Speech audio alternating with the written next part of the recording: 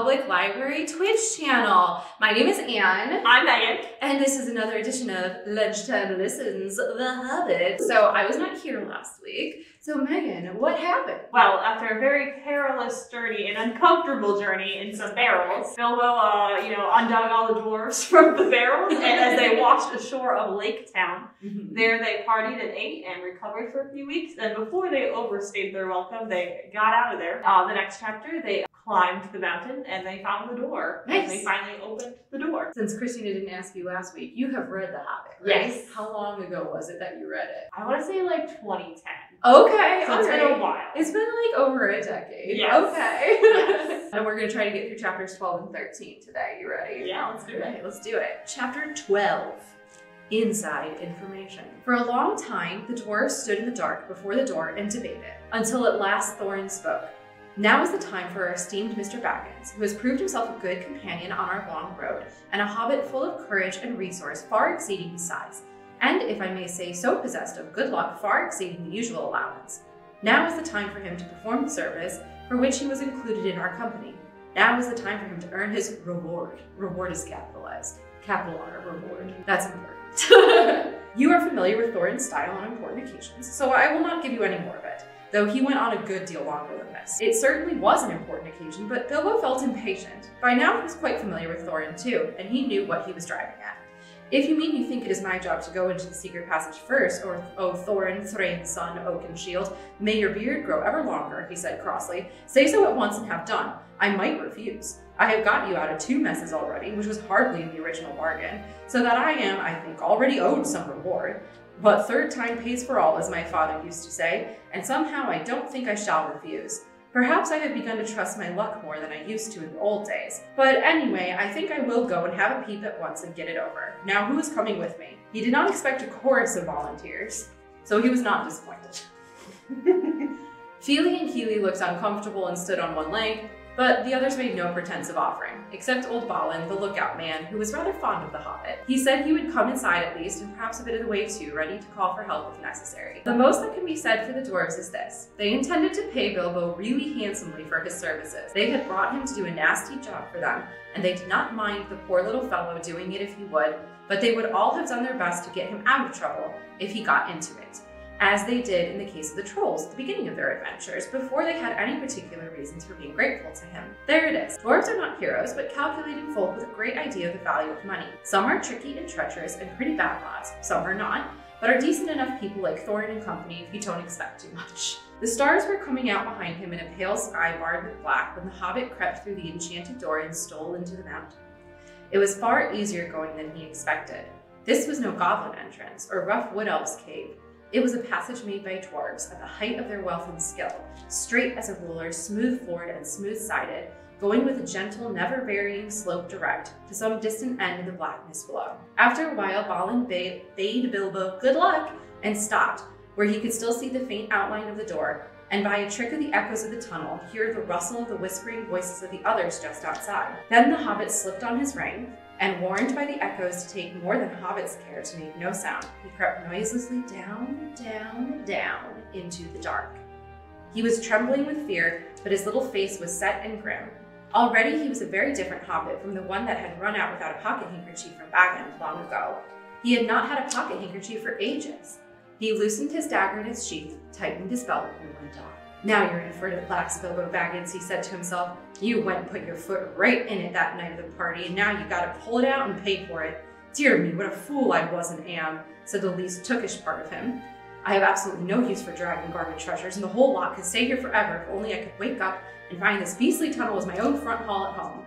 He did not wake up, of course, but went still on and on until all sign of the door behind had faded away. He was altogether alone. Soon he thought it was beginning to feel warm. Is that a kind of glow I seem to see coming right down ahead down there, he thought? It was. As he went forward, it grew and grew till there was no doubt about it. It was a red light, steadily getting redder and redder. Also, it was now undoubtedly hot in the tunnel. Wisps of vapor floated up and past him, and he began to sweat. A sound, too, began to throb in his ears, a sort of bubbling like the noise of a large pot galloping on the fire, mixed with the rumble as of a giant tomcat purring. This grew to the unmistakable gurgling noise of some vast animal snoring in its sleep down there in the red glow in front of him. It was at this point that Bilbo stopped. Going on from there was the bravest thing he ever did. The tremendous things that happened afterwards were as nothing compared to it. He fought the real battle in the tunnel alone before he ever saw the vast danger that lay in wait. At any rate, after a short halt go on, he did, and you can picture him coming to the end of the tunnel, an opening of much the same size and shape as the door above. Through it peeps the Hobbit's little head. Before him lies the great bottommost cellar or dungeon hall of the ancient dwarves right at the mountain's root.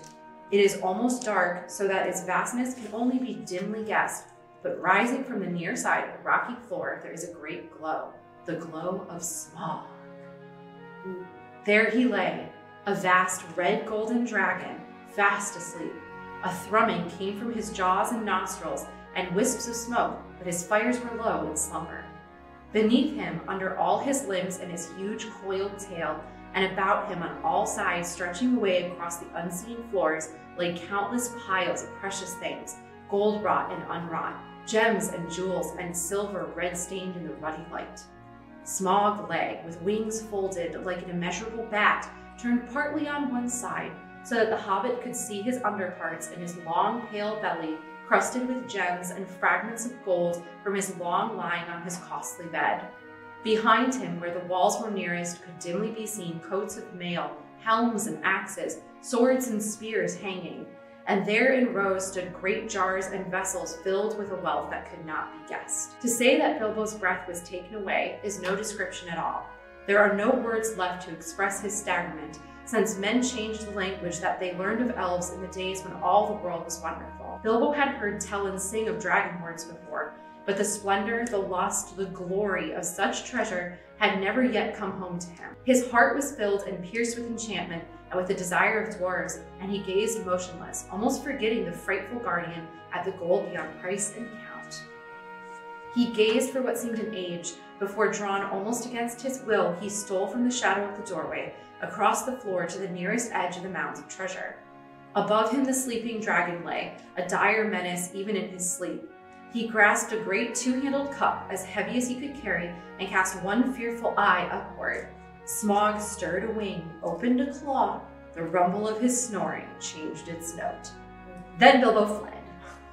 But the dragon did not wake, not yet, but shifted into other dreams of greed and violence, lying there in his stolen hall while the little hobbit toiled back up the long tunnel.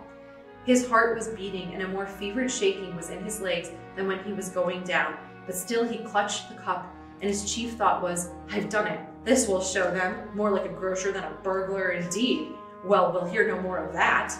Nor did he. Balin was overjoyed to see the hobbit again, and as delighted as he was surprised. He picked Bilbo up and carried him out into the open air. It was midnight, and clouds had covered the stars, but Bilbo lay with his eyes shut, gasping and taking pleasure in the field of fresh air again, and hardly noticing the excitement of the dwarves, or how they praised him and patted him on the back, and put themselves and all their families for generations to come at his service. The dwarves were still passing the cup from hand to hand and talking delightedly of the recovery of their treasure, when suddenly a vast rumbling woke in the mountain underneath, as if it was an old volcano that had made up its mind to start eruptions once again. The door behind them was pulled nearly to and blocked from closing with a stone, but up the long tunnel came the dreadful echoes from far down the depths of a bellowing and a trampling that made the ground beneath them tremble. Then the dwarves forgot their joy and their confident boasts of a moment before and cowered down in fright. Smaug was still to be reckoned with. It does not do to leave a live dragon out of your calculations. Honestly, a very important life lesson. Yeah. Yeah, it does not do to leave a live dragon out of your calculations if you live near him. Or want to steal from him. Yeah, seriously. Like, you think they don't know? Dragons may not have much real use for all their wealth, but they know it to an ounce as a rule, especially after long possession, and Smaug was no exception. He had passed from an uneasy dream in which a warrior, altogether insignificant in size, but provided with a bitter sword and great courage, figured most unpleasantly, to a doze, and from a doze to wide waking. There was a breath of strange air in his cave. Could there be a draught from that little hole? He had never felt quite happy about it, though it was so small, and now he glared at it in suspicion, and wondered why he had never blocked it up. Of late, he had half fancied he had caught the dim echoes of a knocking sound from far above that came down through it to his lair. He stirred and stretched forth his neck to sniff. Then he missed the cup. Thieves, fire, murder! Such a thing had not happened since first he came to the mountain. His rage passes description, the sort of rage that is only seen when rich folk that have more than they can enjoy suddenly lose something that they have long had but never before wanted or used. His fire belched forth, the hall smoked, he shook the mountain roots. He thrust his head in vain at the little hole, and then coiling his length together, roaring like thunder underground, he sped from his deep lair through its great door, out on into the huge passages of the mountain palace and up towards the front gate. To hunt the whole mountain till he caught the thief and had torn and trampled him was his one thought. He issued from the gate, the waters rose in fierce whistling steam, and up he soared, blazing into the air, and settled on the mountain top in a spout of green and scarlet flame. The dwarves heard the awful rumor of his flight, and they crouched against the walls of the grassy terrace, cringing under boulders, hoping somehow to escape the frightful eyes of a hunting dragon. There they would have all been killed if it had not been for Bilbo once again. "Quick, quick," he gasped, "the door, the tunnel! It's no good here!" Roused by these words, they were just about to creep inside the tunnel when Bifur gave a cry. "My cousins, Bombur and Bofur! We've forgotten them! They're down in the valley! They will be slain and all our ponies too and all our stores lost," moaned the others. "We can do nothing." "Nonsense," said Thorin, recovering his dignity. "We cannot leave them. Get inside, Mr. Baggins and Balin, and you too, Feely and Keely. The dragons shan't have all of us. Now you others, where are the ropes? Be quick!" Those were perhaps the worst moments they had been through yet. The horrible sounds of Smaug's anger were echoing in the stony halls far above. At any moment he might come blazing down or fly whirling round and find them there near the perilous cliff's edge, hauling madly up on the ropes. Up came Bofur, and still all was safe. Up came Bombur, puffing and blowing while the ropes creaked, and still all was safe. Up came some tools and bundles of stores, and then danger was upon them. A whirring noise was heard. A red light touched the points of standing rocks. The dragon came. They had barely time to fly back to the tunnel, pulling and dragging in their bundles, when Smaug came hurtling from the north, licking the mountain sides with flame, beating his great wings with a noise like a roaring wind. His hot breath shriveled the grass before the door and drove in through the crack they had left and scorched them as they lay hid. Flickering fires leaped up and black rock shadows danced. Then darkness fell as he passed again. The ponies screamed with terror, burst their ropes, and galloped wildly off. The dragon swooped and turned to pursue them, and was gone. "That'll be the end of our poor beast," said Thorin. "Nothing can escape Smaug once he sees it. Here we are, and here we shall have to stay, unless anyone fancies tramping the long open miles back to the river with Smaug on the watch." It was not a pleasant thought. They crept further down in the tunnel, and there they lay and shivered, though it was warm and stuffy, until dawn came pale through the crack of the door. Every now and again through the night they could hear the roar of a flying dragon grow and then pass and fade as he hunted round and round the mountainsides. He guessed from the ponies and from the traces of the camps he had discovered that men had come up from the river and the lake and had scaled the mountainside from the valley where the ponies had been standing. But the door withstood his searching eye, and the little high-walled bay had kept out his fiercest flames. Long he had hunted in vain, till the dawn chilled his wrath and he went back to his golden couch to sleep and to gather new strength. He would not forget or forgive the theft, not if 1,000 years turned him to smoldering stone, but he could afford to wait. Slow and silent he crept back to his lair and half closed his eyes. When morning came, the terror of the dwarves grew less. They realized that dangers of this kind were inevitable in dealing with such a guardian, and that it was no good giving up their quest yet. Nor could they get away just now, as Thorin had pointed out. Their ponies were lost or killed, and they would have to wait some time before Smaug relaxed his watch sufficiently for them to dare the long way on foot. Luckily, they had saved enough of their stores to last them still for some time. They debated long on what was to be done, but they could think of no way of getting rid of Smaug, which had always been a weak point in their plans, as Bilbo felt inclined to point out. Then, as is the nature of folk that are thoroughly perplexed, they began to grumble at the Hobbit, blaming him for what had at first so pleased them, for bringing away a cup and stirring up Smaug's wrath too soon. What else do you suppose a burglar is to do? Asked Bilbo angrily. I was not engaged to kill dragons. That is warrior's work, but to steal treasure. I made the best beginning I could. Did you expect me to trot back with the whole horde of Thror on my back? If there is any grumbling to be done, I think I might have a say.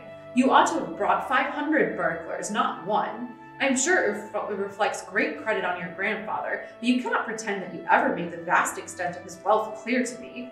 I should want hundreds of years to bring it all up if I was 50 times as big and Smaug as tame as a rabbit. After that, of course, the dwarves begged his pardon. What then do you propose we should do, Mr. Baggins? Asked Thorin politely. I have no idea at the moment, if you mean about removing the treasure. That obviously depends entirely on some new turn of luck and the getting rid of Smaug. Getting rid of dragons is not at all in my line, but I will do my best to think about it. Personally, I have no hopes at all, and I wish I was safe back at home. Never mind that for the moment. What are we to do now, today? Well, if you really want my advice, I should say we can do nothing but stay where we are. By day, we can no doubt creep out safely enough to take the air. Perhaps before long, one or two could be chosen to go back to the store by the river and replenish our supplies. But in the meanwhile, everyone ought to be well inside the tunnel by night. Now I will make you an offer. I have got my ring, and will creep down this very noon. Then, if ever Smaug ought to be napping, and see what he is up to. Perhaps something will turn up. Every worm has his weak spot, as my father used to say, though I am sure it was not from personal experience. Naturally, the dwarves accepted this offer eagerly. Already they had come to respect little Bilbo. Now he had become the real leader in their adventure. He had begun to have ideas and plans of his own. When midday came, he got ready for another journey down into the mountain. He did not like it, of course, but it was not so bad now he knew more or less what was in front of him. Had he known more about dragons and their wily ways, he might have been more frightened and less hopeful of catching this one napping. The sun was shining when he started, but it was as dark as night in the tunnel. The light from the door, almost closed, soon faded as he went down. So silent was his going that smoke on a gentle wind could hardly have surpassed it, and he was inclined to feel a bit proud of himself as he drew near the lower door. There was only the very faintest glow to be seen. Old Smaug is weary and asleep, he thought. He can't see me and he won't hear me. Cheer up, Bilbo. He had forgotten, or had never heard about Dragon's sense of smell. Bilbo, come on. Yeah, seriously, Bilbo. It is also an awkward fact that they can keep half an eye open watching while they sleep if they are suspicious. Dragons or cats confirmed. Yes. Also, like, I do imagine, I know Smaug is a bad guy, but I do imagine, like, the sleeping pose is like a cat going like this, you know? We know Smaug is a bad guy, but he's still a cat. So we have... I mean, don't all cats have some evil in them? That's true. Anyways, Smaug certainly looked fast asleep, almost dead and dark, with scarcely a snore more than a whiff of unseen steam when Bilbo peeped once more from the entrance. He was just about to step out onto the floor when he caught a sudden thin and piercing ray of red from under the drooping lid of Smaug's left eye. He was only pretending to sleep. He was watching the tunnel entrance. Hurriedly, Bilbo stepped back and blessed the luck of his ring. Then Smaug spoke. Oh. Well, thief, I smell you and I feel your air. I hear your breath. Come along, help yourself again. There's plenty and to spare. But Bilbo was not quite so unlearned in dragon lore as all that, and if Smaug hoped to get him to come near so easily, he was disappointed. No thank you, O Smaug the Tremendous, he replied. I did not come for presents. I only wished to have a look at you and see if you were truly as great as tales say. I did not believe them.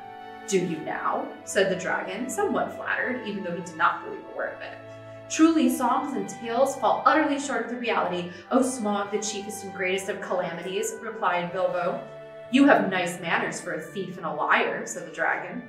You seem familiar with my name, but I don't seem to remember smelling you before. Who are you, and where do you come from, may I ask? You may indeed. I come from Underhill, and under the hills and over the hills my paths led, and through the air. I am he that walks unseen. So I can well believe, said Smaug, but that is hardly your usual name.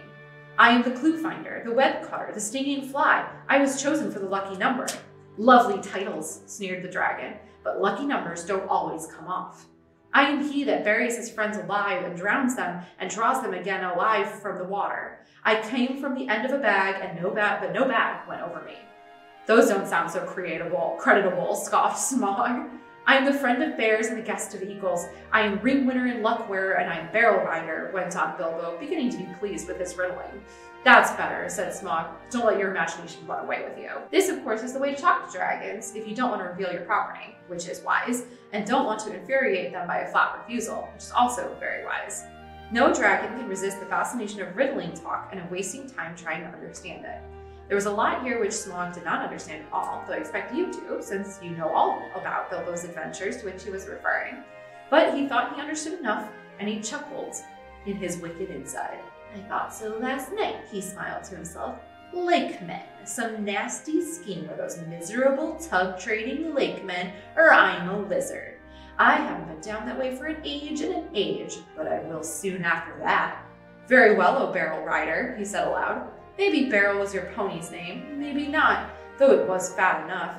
You may walk unseen, but you did not walk all the way. Let me tell you, I ate 6 ponies last night, and I shall catch and eat all the others before long. In return for the excellent meal, I will give you one piece of advice for your good. Don't have more to do with dwarves than you can help. Dwarves, said Bilbo in pretended surprise. Don't talk to me, said Smaug. I know the smell and taste of dwarf, no one better. Don't tell me I can eat a dwarf-ridden pony and not know it. You'll come to a bad end if you go with such friends, thief barrel rider. I don't mind if you go back and tell them so from me. But he did not tell Bilbo that there was one smell he could not make out at all. Hobbit smell. It was quite outside his experience and puzzled him mightily. I suppose you got a fair price for that cup last night, he went on. Come now, did you? Nothing at all? Well, that's just like them. And I suppose they're skulking outside, and your job is to do all the dangerous work and get what you can when I'm not looking for them, and you will get a fair share. Don't you believe it? If you get off alive, you'll be lucky. Bilbo was now beginning to feel really uncomfortable. Just a little. Whenever Smaug's roving eye, seeking for him in the shadows, flashed across him, he trembled, and an unaccountable desire seized hold of him to rush out and reveal himself and tell all the truth to Smaug. In fact, he was in grievous danger of coming under the dragon's spell. But plucking up courage, he spoke again. You don't know everything, O Smaug the Mighty, he said. Not gold alone brought us hither. Ha ha, you admit the us, laughed Smaug. Why not say us 14 and be done with it, Mr. Lucky Number? I am pleased to hear that you had other business in these parts besides my gold. In that case, you may perhaps not altogether waste your time. I don't know if it has occurred to you that even if you could steal gold bit by bit, a matter of 100 years or so, you could not get it very far. Not much use on the mountainside, not much use in the forest. Bless me, had you never thought of the catch? A 14th share, I suppose, or something like that. Those were the terms, eh? But what about delivery? What about cartage? What about armed guards and tolls? And Smaug laughed aloud. He had a wicked and wily heart, and he knew his guesses were not far out, though he suspected that the lakemen were at the back of the plans, and that most of the plunder was meant to stop there in the town by the shore that in his young days had been called Esgaroth. You will hardly believe it, but poor Bilbo was really very taken aback. So far, all his thoughts and energies had been concentrated on getting to the mountain and finding the entrance. He had never bothered to wonder how the treasure was to be removed, certainly never how any part of that might fall to his share was to be brought back all the way to Bag End under Hill. Now a nasty suspicion began to grow in his mind. Had the dwarves forgotten this important point too, or were they laughing in their sleeves at him all that time? That was the effect that dragon talk has on the unexperienced. Bilbo, of course, ought to have been on his guard, but Smaug had rather an overwhelming personality. I tell you, he said in an effort to remain loyal to his friends and to keep his end up, that gold was only an afterthought with us.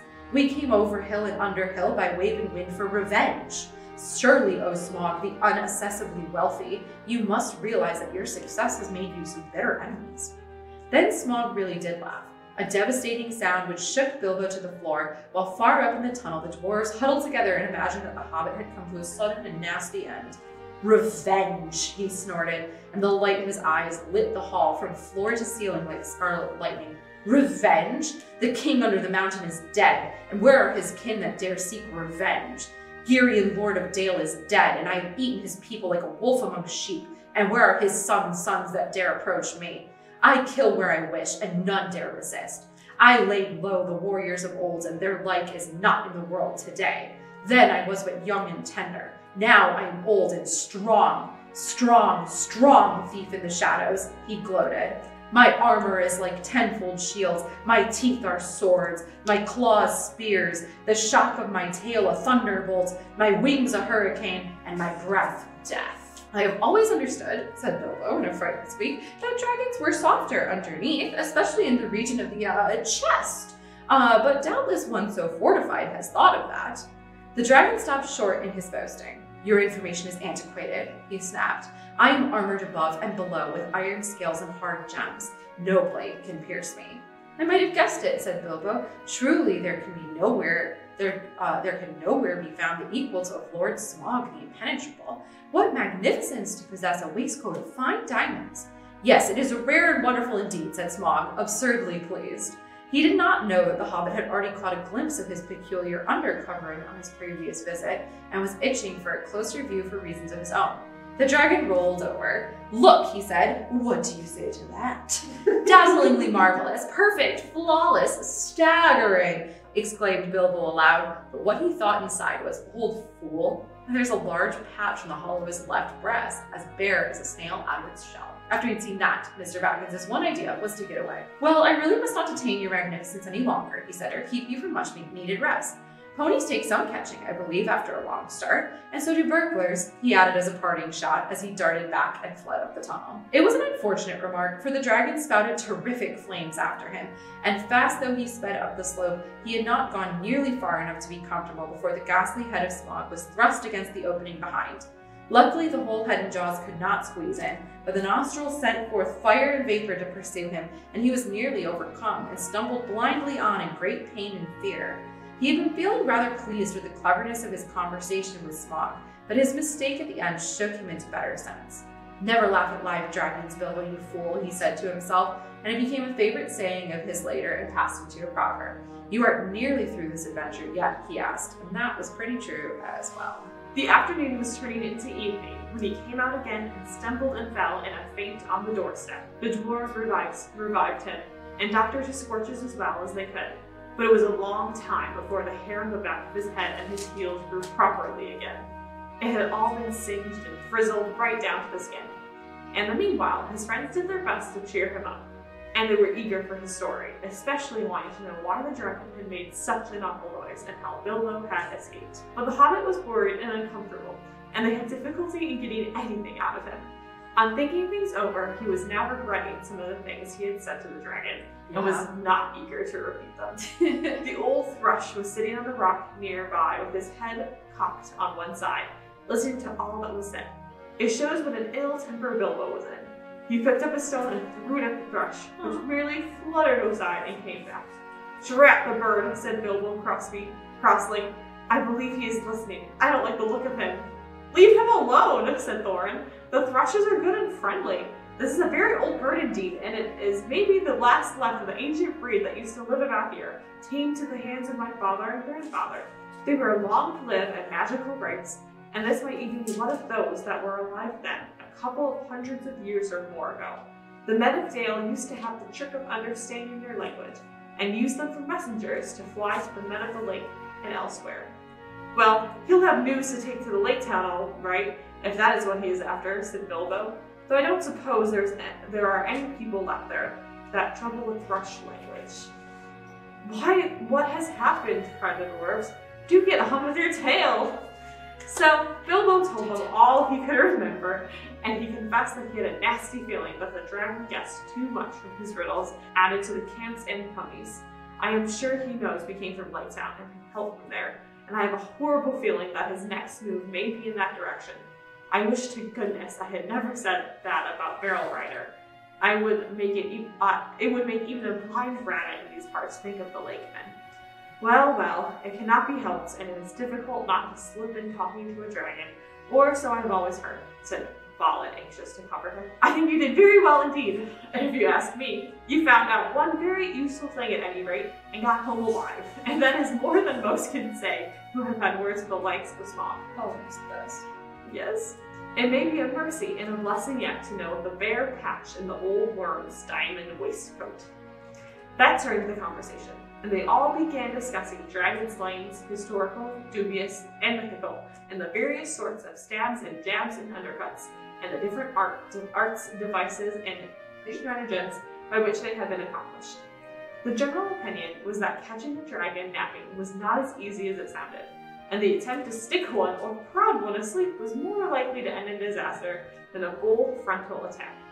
All the while they talked, the thrush listened, till at last, when the stars began to peep forth, it silently spread its wings and flew away. And all the while they talked and the shadows lengthened, Bilbo became more and more unhappy, and his foreboding grew. At last he interrupted them. "I am sure we are very unsafe here," he said, "and I don't see the point of sitting here. The dragon has withered all the pleasant green, and anyway the night has come and it is cold. But I feel it in my bones that this place will be attacked again. Spog knows now how I came down to his hall, and you can trust him to guess where the other end of the tunnel is. He'll break all the side of the mountain to bits, if necessary, to stop up our entrance, and if we are smashed with it, the better he will like it." "You are very gloomy, Mr. Baggins," said Thorin. "Why has not Smog blocked the lower end then, if he is so eager to keep us out? He has not, or we should have heard him."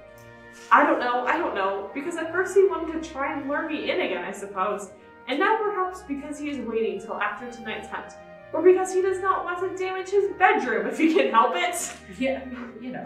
Yeah. "But I wish you would not argue. Smog will be coming out at any minute now, and our only hope is to get well in the tunnel and shut the door." He seemed so much in earnest that the dwarves at last did as he said, though they delayed shutting the door. It seemed a desperate plan, for no one knew whether or how they could get it open again from the inside, and the thought of being shut in a place from which the only way out led through the dragon's lair was not what they liked. Yeah, that's pretty fair. That's legit. You need to find her exit. Yeah. Yeah. Mm-hmm. Also, everything seemed quite quiet, both outside and down the tunnel. So for a longish while they sat inside not far down from a half-open door and went on talking. The talk turned to the dragon's wicked words about the dwarves.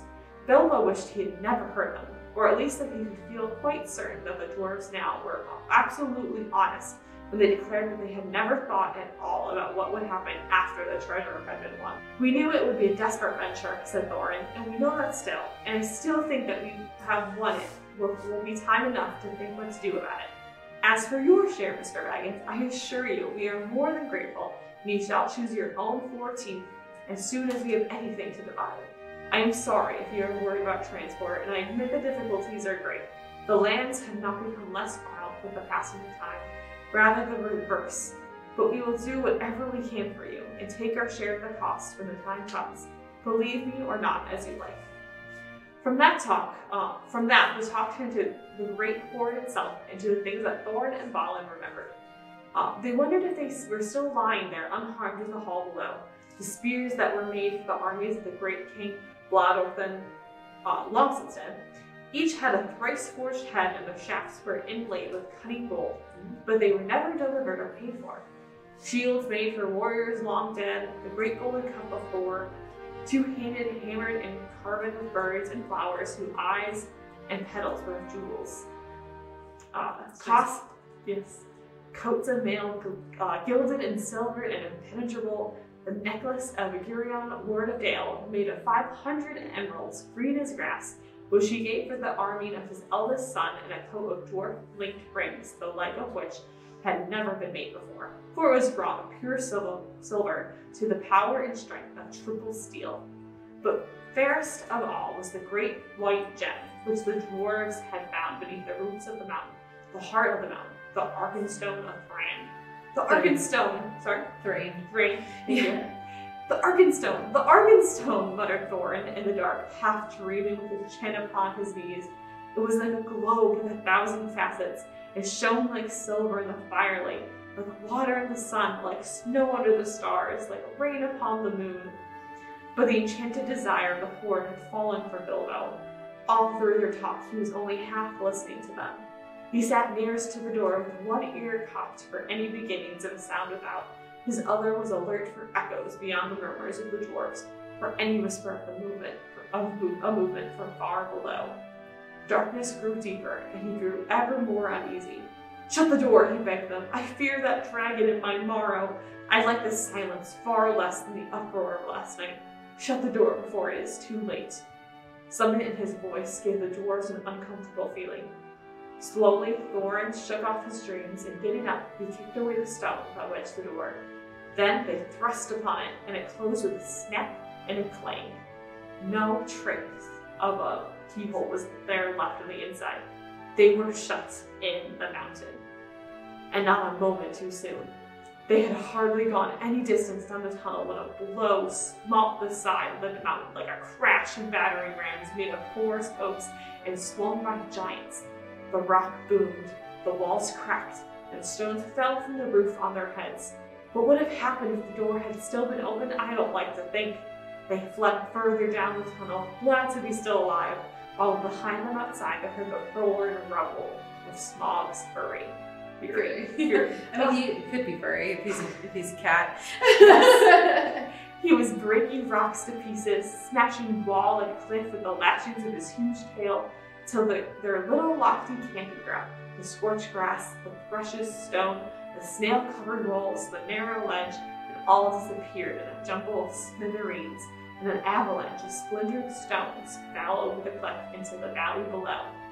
Smaug had left his lair in silent stealth, quietly soared into the air, and then floated heavy and slow in the dark like a monstrous crow down the wind toward the west of the mountain, in the hopes of catching unaware something or somebody there, and of spying the outlet to the passage which the thief had used. This was the outburst of his wrath when he could find nobody and see nothing, even where he guessed the outlet must actually be. After he let off his rage in this way, he felt better, and he thought in his heart that he would not be troubled again from that direction. In the meanwhile, he had further vengeance to take. "Barrel rider," he snorted, "your feet came from the water side. Up the water you came without a doubt. I don't know your smell, but if you are not one of those men of the lake, you have their help. They shall see me, and remember who is the real king under the mountain." He rose in fire and went away south towards the running river, not at home. In the meanwhile, the dwarves sat in darkness, and utter silence fell about them. Little they ate, and little they spoke. They could not count the passing of time, and they scarcely dared to move, for the whisper of their voices echoed and rustled in the tunnel. If they dozed, they woke still to darkness and silence going on unbroken. At last, after days and days of waiting, as it seemed, when they were becoming choked and dazed for want of air, they could bear it no longer. They would almost have welcomed sounds from below the dragon's return. In the silence, they feared some cunning devilry of his, but they could not sit there forever. Thorin spoke. "Let us try the door," he said. "I must feel the wind on my face or soon or die. I think I would rather be smashed by Smaug in the open than suffocate in here." So several of the dwarves got up and groped back to where the door had been. But they found that the upper end of the tunnel had been shattered and blocked with broken rock.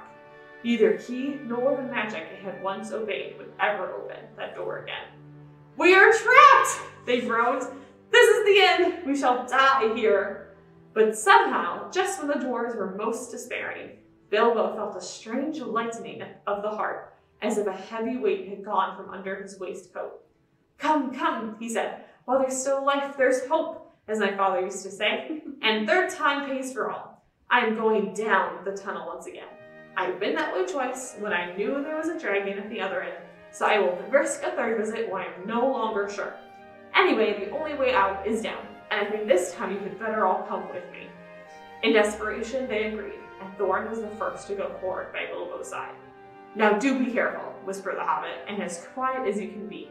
There may be no Smaug at the bottom, but then again, there may be. Don't let us take any unnecessary risks." Down, down they went. The dwarves could not, of course, compare with the Hobbit in real stealth, and they made a deal of puffing and shuffling, with echoes magnified alarmingly. But though every now and again Bilbo in fear stopped and listened, not a sound stirred below. Near the bottom, as well as he could judge, Bilbo slipped on his ring and went ahead. But he did not need it. The darkness was complete, and they were all invisible, ring or no ring. In fact, so black was it that the Hobbit came to the opening unexpectedly, put his hand on air, stumbling forward, and rolled headlong into the hall. There he lay face downwards on the floor and did not dare to get up, or hardly even to breathe. But nothing moved. There was not a gleam of light, unless, as it seemed to him, when at last he slowly raised his head, there was a pale white glint above him and far off in the gloom. But certainly it was not a spark of dragon fire, though the warm stench was heavy in the place and the taste of vapor was on his tongue. At length, Mr. Baggins could bear it no longer. "Confound you, Smaug, you worm," he squeaked aloud. "Stop playing hide and seek. Give me a light, and then eat me, if you can catch me." Okay. Come at me, bro. Faint echoes ran around the unseen hall, but there was no answer. Bilbo got up and found that he did not know in what direction to turn. "Now I wonder what on earth Smaug is playing at," he said. "He is not at home today, or tonight, or whatever it is, I do believe. If Owen and Gloin..." Oin and Gloin. Oin and Gloin, that's so fun. Gloin is Gimli's dad. Aw, Oin and Gloin have not lost their tinder boxes. Perhaps we can make a little light and have a look around before the blood turns. "Light!" he cried. "Can anybody make a light?" The dwarves, of course, were very alarmed when Bilbo fell forward down the step with a bump into the hall. Thunk! And they sat huddled just where he had left them at the end of the tunnel. "Shh! Shh!" they hissed when they heard his voice. And though that helped the Hobbit to find out where they were, it was some time before he'd get anything else out of them. But in the end, when Bilbo actually began to stamp on the floor and scream out, "Light!" at the top of his shrill voice, Thorin gave light, and Oin and Gloin were sent back to their bundles at the top of the tunnel. Jeez, that's like a long one. I know! Why didn't you bring those down with you? If you know the... It's fine. I don't think anything through, let's be honest. Yeah, to be fair, a lot of this is like, oh, getting it back? Didn't think about that. Oh, so how do we deal with the dragon? We'll figure that out when it comes to it. Big until you make it. Yeah, luckily they don't even have to kill the dragon. Spoiler alert. After a while, a twinkling gleam showed them returning, Oin with a small pine torch alight in his hand, and Gloin with a bundle of others under his arm. Quickly, Bilbo trotted to the door and took the torch, but he could not persuade the dwarfs to light the others or to come and join him yet. As Thorin carefully explained, Mr. Baggins was still officially their expert burglar and investigator. If he liked to risk a light, that was his affair. They would wait in the tunnel for his report. I'll just hang out here. You go do that. You have fun. So they sat near the door and watched.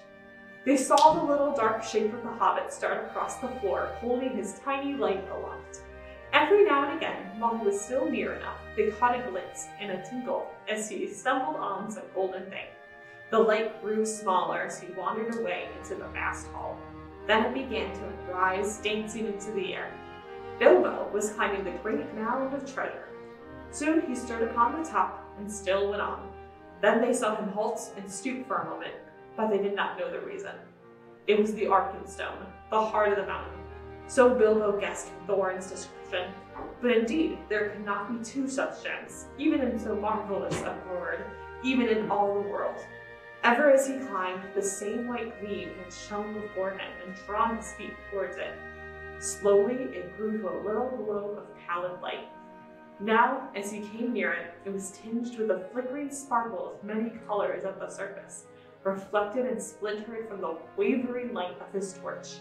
At last, he looked down upon it, and he caught his breath. The great jewel shone before his feet of its own inner light, and yet, cut and fashioned by the dwarves, who had dug it from the heart of the mountain long ago, it took all light that fell upon it and changed it into 10,000 sparks of white radiance shot with glints of the rainbow.